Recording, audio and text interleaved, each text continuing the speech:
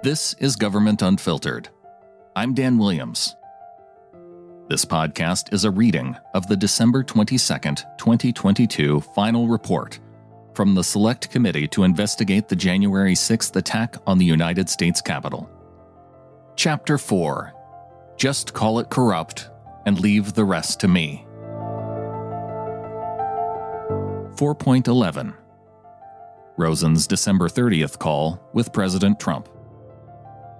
Even after the December 29th meeting, President Trump and those working on his behalf still wanted DOJ leadership to file United States v. Pennsylvania.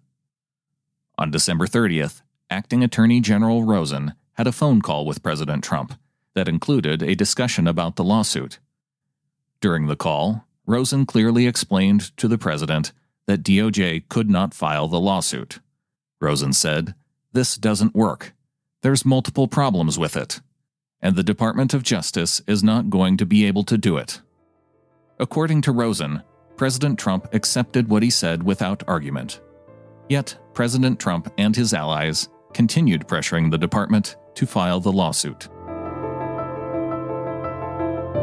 Episodes of Government Unfiltered are produced without any additional commentary and created based on the value-for-value model. Instead of charging $15 to $40 like other media outlets, you get to decide what it's worth to provide an open and available reading of this document. Please support the podcast at governmentunfiltered.com by clicking on the support button for a one-time donation. You can also click on the contact button and ask for an address if you'd prefer to mail a check. Thank you to associate producer Jay Bernhard and all of the insiders who support at patreon.com/TimberlaneMedia.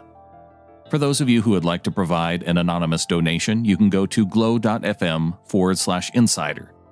Follow the show on Twitter @GovUnfiltered or on Facebook, facebook.com/governmentunfiltered. Thank you for listening.